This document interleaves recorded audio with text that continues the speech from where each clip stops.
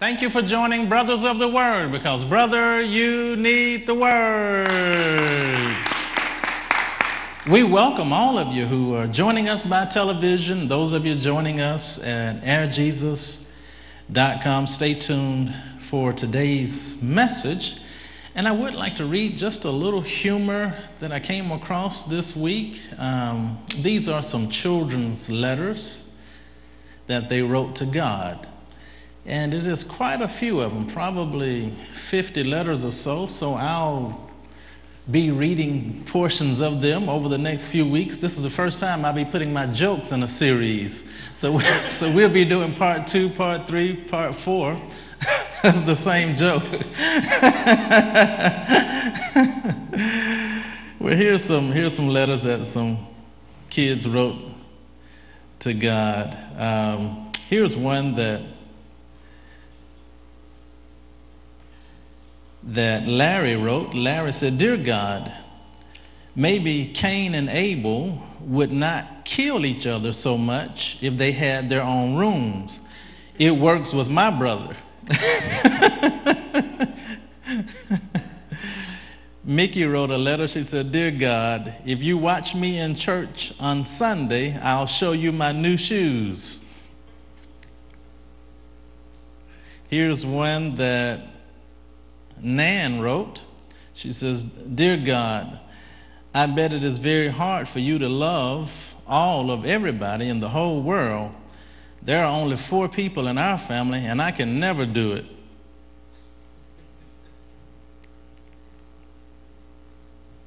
And here's one that Lucy wrote. Lucy said, "Dear God, are you really invisible, or is it just a trick?"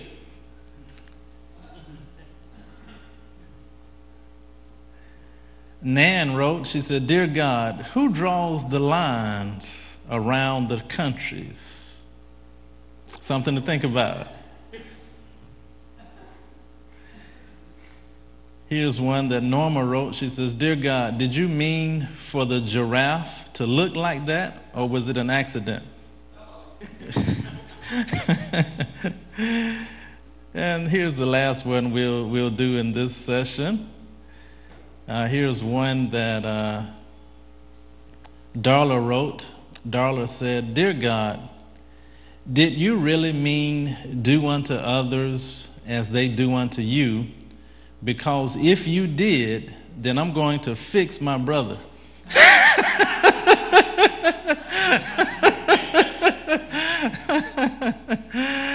Open your Bibles, if you will, to the book of Ephesians, chapter 5. The book of Ephesians, chapter 5. Now, don't miss the next few sessions now, because we're going to share the rest of those jokes over the next 2 or 3 sessions. We'll do part 2 and part 3 of this is my new joke series, I guess. Ephesians, chapter 5.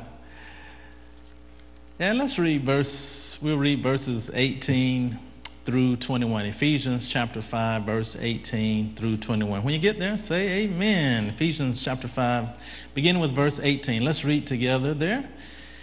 "And be not drunk with wine, wherein is excess, but be filled with the Spirit, speaking to yourselves in psalms and hymns and spiritual songs, singing and making melody in your heart to the Lord, giving thanks always for all things unto God and the Father, in the name of our Lord Jesus Christ."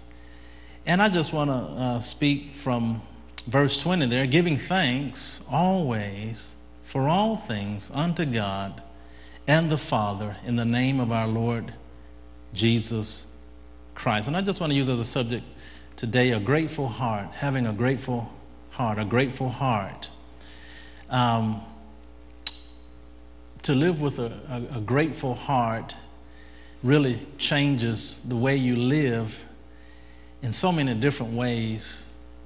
I actually heard a gentleman on television just today And he had received an organ from an organ donor. And this, I can't remember, I didn't catch which organ it was that he received, but he was so grateful. He was so grateful. And he said this, he said, I'll never look at life the same. And this is because he was so grateful. And he said, now I cherish life as a gift. I cherish life as a gift. And so it just changed his whole way of thinking, his whole way of looking at everything in life. He now received life as a gift. In other words, he was living with a grateful heart, thankful, because he understood that it was just the grace and the mercy of God, the goodness and kindness of somebody's heart that he was alive, and it was a gift, and life is so precious and so valuable.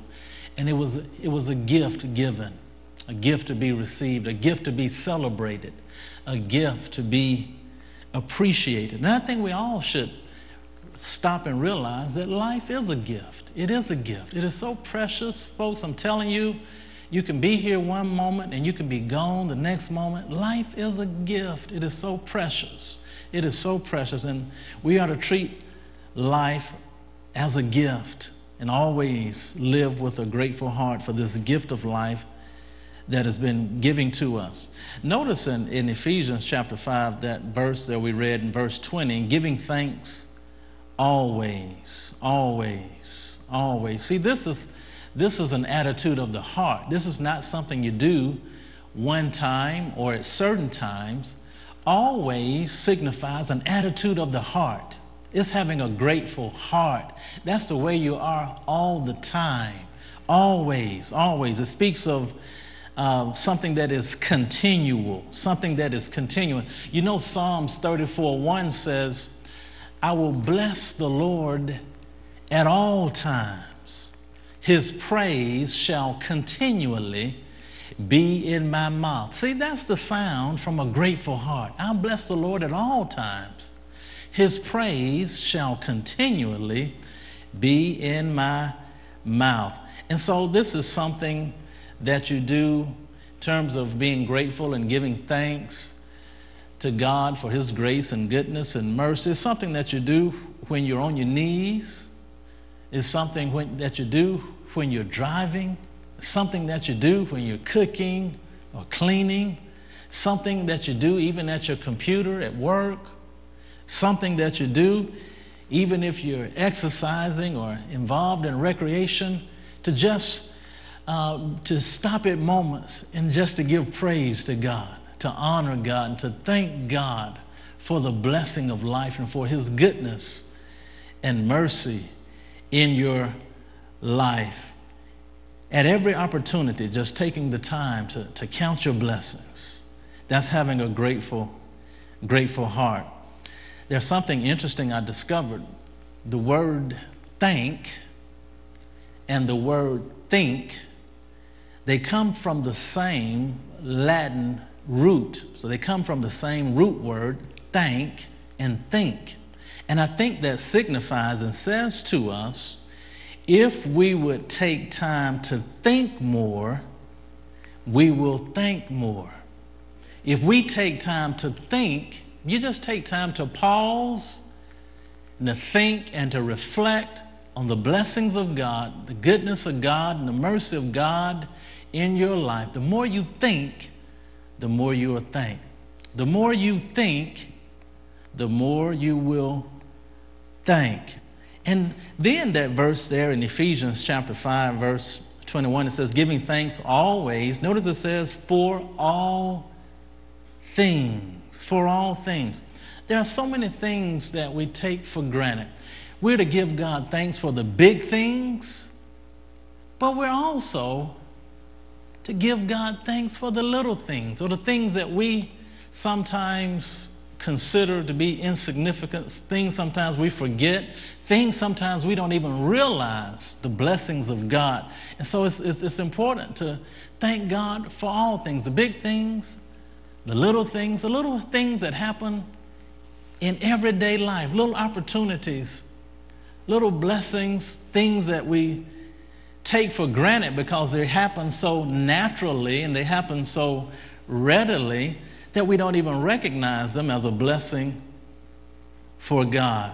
Well, here's some little things. I jotted down some little things that we ought to, some things that we sometimes take for granted in our lives.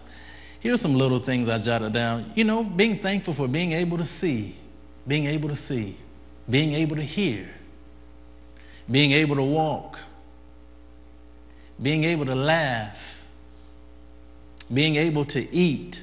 There are people in the hospital right now being fed by tubes who would love just to take one bite and to be able to chew and enjoy one bite of food. Being able to drink. What a blessing. And we don't realize these blessings until you lose them, or until you are faced with the risk of losing them, and then you realize how precious they are. I heard a story of a young man, and he was involved. Something had happened. I forgot exactly what happened. I think it was him playing football on his football team, but he was injured, and the doctors had told him that they would have to amputate his legs. Well, long story short, things ended up working out in his favor, and he was able to keep his legs. You know what that guy said? He said every morning he thanks God for his legs. He said that had never crossed his mind. He had taken his legs for granted.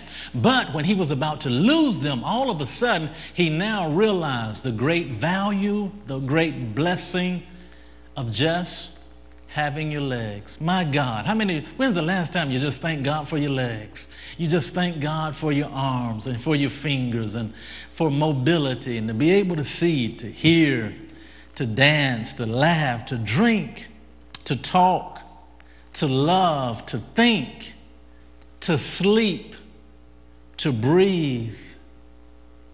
You ought to walk outside sometimes and just appreciate and give God thanks for the opportunity to take a deep breath slowly in and hold it and exhale. Oh, what a blessing it is to just be able to breathe a breath of fresh air.